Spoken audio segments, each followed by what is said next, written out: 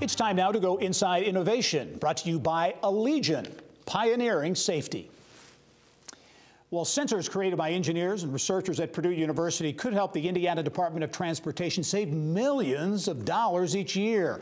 The researchers are collecting data through the sensors to track concrete strength development in real time. Here now to explain how the sensors work and how a collaboration with the Federal Highway Administration on a nationwide study could help implement the technology in other states is Purdue Associate Professor Luna Liu. And Luna, welcome to the program. Thanks for having me. This is really fascinating technology because it gets at an issue that I think most of us can relate to. You know, you're on the highway, you're on a road, you see the construction is essentially finished, but the road's not open. These sensors that you've developed and put into concrete allows for real-time tracking of strength. Talk about how, really the concept here and how these work. So absolutely. We have been partnered with Indiana DOT and we developed this sensor. What happens is we directly convert mechanical properties such as strength into electrical signals so people can easily read it with the real-time information. So therefore we can cut down the traffic. The engineers can decide when is the ideal time to open the traffic without delay.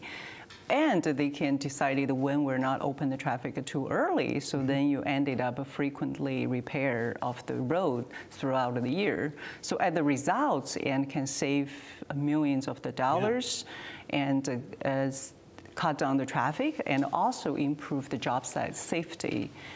What's the real key here? Is it the real-time nature of this? Is that what really solves the problem? Right, correct. Because this real-time data can tell you when they reach to the adequate strength, so you can make a better decision.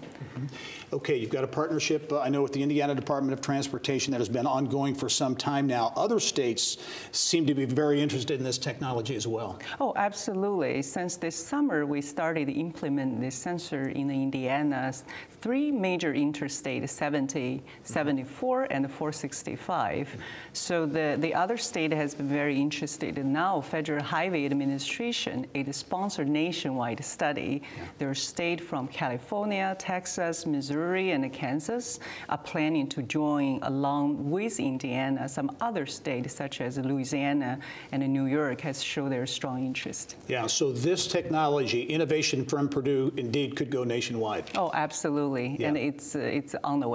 Yeah, and I should mention, and the timing is really good for this, for your appearance on the show, the Center for Intelligent Infrastructure, a brand new center that is just now launching at Purdue. This is the kind of technology that's going to come out of that center. Oh, absolutely. So the mission of this center is to develop and deploy the technology such as this sensor to better communicate, let people communicate with our infrastructure, not only the road, but also the bridges, the airport. So our infrastructure can be more adaptive to the human needs. Yeah.